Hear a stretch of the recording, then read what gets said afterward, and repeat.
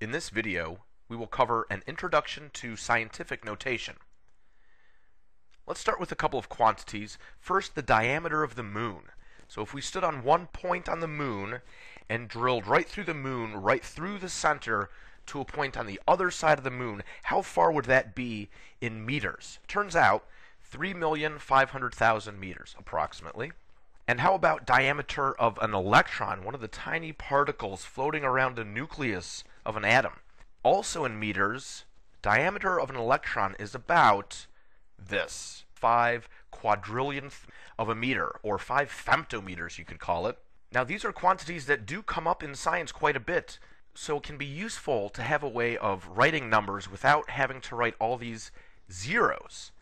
And if you encounter a question where you're actually working with a few of these large numbers, or a large number and a small number, for example, how many electrons will fit along the moon's diameter, there even turns out to be a way that we can represent these numbers without all those zeros, and the way makes it a little bit easier to accomplish some of these calculations, like the division we would do in this problem. First, let's talk about large numbers. And for our first example, we'll use 1 million.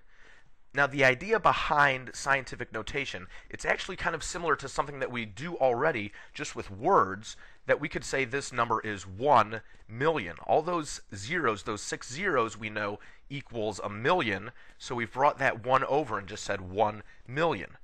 But what I want you to think about when it comes to scientific notation is, how do we get large numbers? Think about starting with 1 and multiplying by 10. Remember what happens when we multiply a number by 10.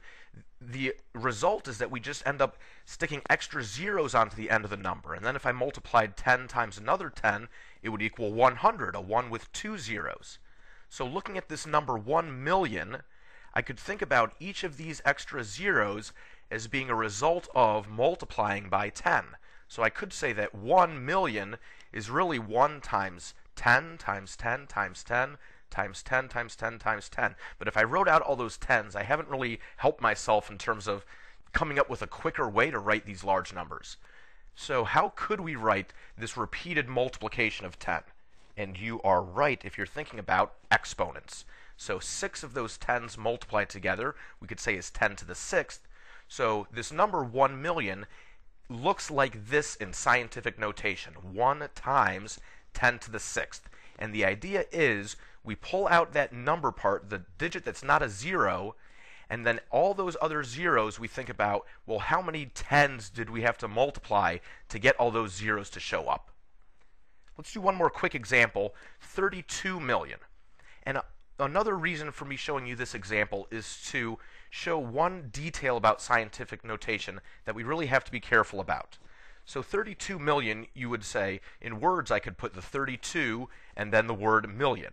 So in scientific notation, you might say, I have my 32, and then my 6 tens that would bring my 32 up to 32 million when I do that multiply. Now the fact is, when you work with a set of several numbers in scientific notation, it's easier to do calculations and to compare those numbers when the number part in scientific notation is kept small enough to be a number that's in between 1 and 10. And in fact, we don't even like to use 10. So some number greater than or equal to 1, but less than 10. So how do we handle this, that we have a 32, definitely a number much larger than 10, too large that we would want to use in scientific notation? So now think about, what if I did this multiplication, 3.2 times 10? Hopefully you're remembering that multiply by 10 doesn't just put a 0 onto the end, but with decimal numbers we think that it moves the decimal point one place to the right. So 3.2 times 10 equals 32. So if I said don't use 32 but use 3.2, how many times 10 do we have if we go from 3.2 up to 32 million? So we'd need 110 to get us up to 32, and then 6 more. So 3.2 times 10 to the 7th equals 32 million. We're going to get to a couple of examples pretty quickly, but what I want you to think about going forward is that we're not going to focus just on all the zeros we see, but we'll focus more on this idea of moving a decimal point. Let's go back to the number 3,500,000, our diameter of the moon in meters, and let's take another large number for an example, 787 billion, which was the number of dollars in the stimulus bill passed by Congress back in February 2009. 787 billion. Many, many zeros, 9 of them there. Now, my approach when it comes to scientific notation is to think about how many times am I moving a decimal point. So first detail that we should cover is, well, where are the decimal points currently in each of these numbers? With these numbers, the decimal points are actually right on the tail end, and we don't usually write those numbers unless we actually have decimal numbers after that point that we want to include. But we should definitely understand that that's where those decimal points currently are. Next, we take just the number part. We can ignore all these zeros for now, but all the other digits that are not zeros, we need to use those as the number part in scientific notation. And remember, we want to keep this a number between 1 and 10, and basically the way to do that is you always put the decimal point right after the first digit. So with 3,500,000, we pull off the 3 and the 5, we're putting the decimal point right behind the 3. Scientific notation will always use times 10 to some power. That's how we're indicating this decimal point moving. So if the point is starting right behind the 3, how many places will it have to move? And remember, each time it moves a place to the right, this is because we're multiplying by 10. So we're moving it 1, 2, 3, 4, 5, 6 places. So in scientific notation, that means we just multiplied by 10 6 times. So 3,500,000 in scientific notation, 3.5 times 10 to the 6th. Our other example, 787 billion, so we're pulling off the non-zero digits. It's going to be the 787, and we know to put the decimal point right behind the first digit to keep it a number between 1 and 10, so we're looking at 7.87. Now, if that decimal point is right behind the 7, how many places does it move? Basically, how many times do we need to multiply by 10? And 1, 2, 3, 4, 5, 6, 7, 8, 9, 10, 11. 7.87 times 10 to the 11th. Let's do another example, 80,000. So we pull off the non-zero digit, the 8, and where is the decimal point? Remember, it's a good thought to have that we always put that decimal point right behind our first digit. So think about the point being right there, right behind the 8. So if the decimal point is right behind the 8, how many places will we need to move? How many times will we need to multiply by 10? So from right behind the 8, we've got 1, 2, 3, 4 jumps we need to make. So we're doing times 10, 4 times. 8 times 10 to the 4th. So we're looking at 1,328,000. And a quick reminder about those commas that help us read these numbers. We're always starting from the right, and every 3 digits we're putting in a comma. So I'd have one right here between 8 and 0. 1, 2, 3, another one right between the 1 and the 3. So a 1,328,000. But let's put it in scientific notation. We have several digits here that we need to bring over. The 1, the 3, the 2, and the 8. And our decimal point belongs right behind that first digit, 1.328. Now with that point being right behind the 1, how many places will we need to move? Looks like 1, 2, 3, 4, 5, 6 places. And so we indicate that by saying we're doing times 10 6 times. 1.328 times 10 to the 6th. Now let's quickly talk about doing these problems in the opposite order. What if we started with a number in scientific notation? How would we write it in a standard form? Well, of course, we just had this example. We know it's 1,328,000, but let's go through the steps. What we'll do is we'll take those digits, the 1.328, and we're going to bring those down, and we understand that that decimal point is moving for each time we multiply by 10. So if the point begins right here, I need to move it 6 places. After the first 3 places, I've run out of digits to jump. And whenever this happens, we need to just add extra zeros for these extra jumps that we need to make. So I could make 1, 2, 3 jumps over the 3, the 2, the 8. I still need to make 3 more jumps, so that's going to be through 3 extra zeros. And now we can see all of our digits when this number is not in scientific notation. Let's clean it up a little. 1,328,000. Okay, here are 2 quick examples for you to do. So pause the video, work through these 2, and then restart the video, and we'll look through the answers together. The first example, 6.83 times 10 to the 5th. So I'm bringing over the 6, the 8, the 3, and then thinking about moving my decimal point 5 places. The first 2 jumps will take me past the 8 and the 3, and then my 3rd, 4th, 5th jumps are going to be through zeros. So we'll clean this up, and we're looking at 683,000. The next one, 9 times 10 to the 9th, so I'm jotting down the 9. I know that my point currently is right here behind the 9. So my 9 jumps that I have to make are actually going to end up all becoming zeros because I've started right behind the 9, no digits to jump, so each of these becomes a 0, and we'll throw in those commas, and we've got 9 billion. Now let's talk about what's going on with the small numbers. For our examples, we will use 0.00036. So let's see if we could read this. This is our tenths place, hundredths, thousandths, 10,000ths, 100,000ths, 3,600,000ths. And there's our diameter of an electron, 5 femtometers. We know that multiplying by 10 will move our decimal point to the right. So it's actually dividing by 10 that moves our decimal point to the left. So the idea is basically the same, but we just need to make a little adjustment to talk about our decimal point being moved to the left to make a very small number instead of moving the decimal point to the right to make a big number. We still want to pull off those digits that are non-zero, so we're taking the 3 and the 6. Still, we have this rule that we like to keep a number between 1 and 10, so put the point right behind that first digit. We've got 3.6. Now, if that point is between the 3 and the 6, how many places does it have to move?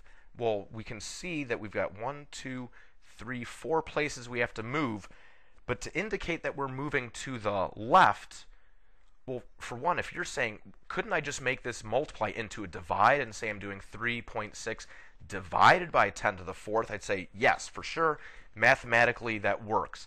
But our scientific notation, we're always using a multiply, so the way we indicate the divide is by using a negative exponent. So the negative exponent tells us that we're moving our point to the left, and it's really because we're doing a divide by 10.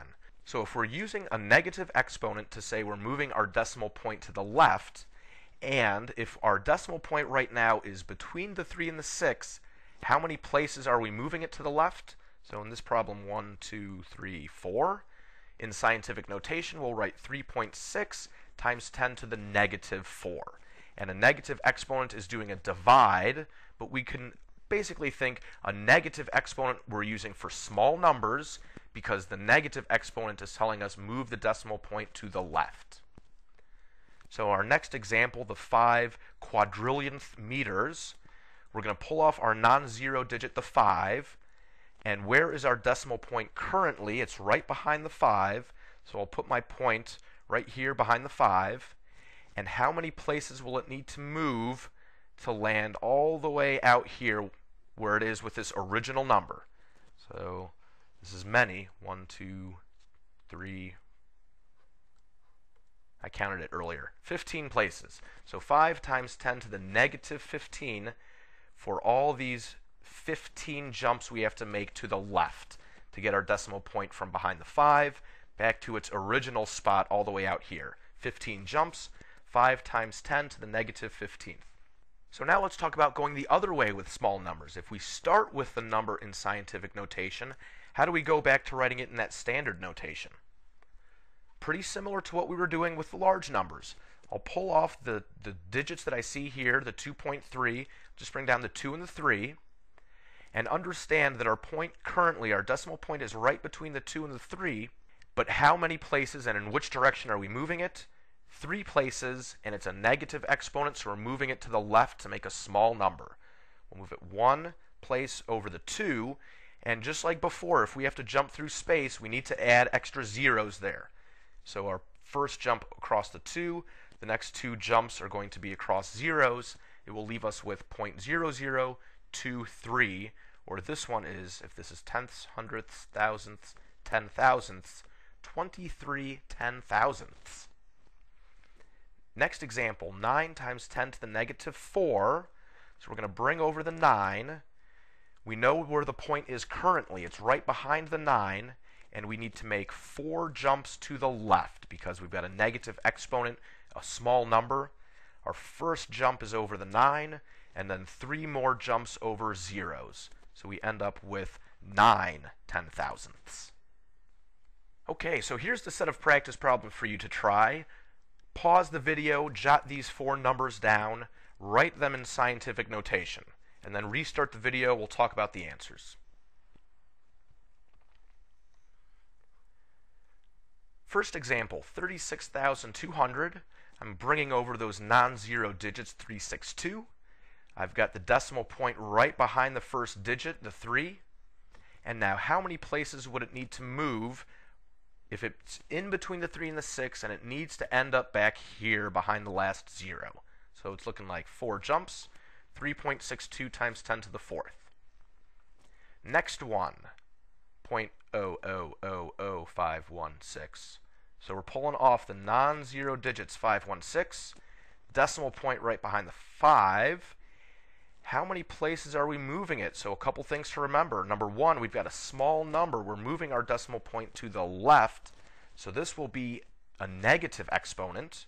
And how many jumps do we need? 1, 2, 3, 4, 5. 5.16 times 10 to the negative 5th. Next one, 80,000. Let's bring over the 8. If the decimal point is right behind the 8, how many jumps do we need? 1, 2, 3, 4. 8 times 10 to the 4th. And the last one, 2,000ths. Let's bring over the non-zero digit, the 2. We know the point is right behind that 2, so how many jumps and in which direction? Looks like 3 to the left, and we know that's 2 times 10 to the negative 3rd. Now, I mentioned at the beginning of this video that some operations were easier to accomplish with numbers that were in scientific notation. And we won't get too heavily into that just yet. We're just doing an introduction this time, but I did want to give you one quick example. So we have 2 numbers in scientific notation, 3.25 times 10 to the 5th and 2.4 times 10 to the 7th, and we want to multiply these two together. And a way that we can accomplish this would be that we multiply these number parts, the 3.25 times 2.4, it would equal 7.8. And what we have to think about here is that the only operations we have, aside from these powers of 10, are multiply. So I can multiply in any order. I can multiply the 3.25 times the 2.4, and then I can multiply the 10 to the 5th times 10 to the 7th. And here, this 10 to the 5th is basically 10 times 10 times 10, 5 times.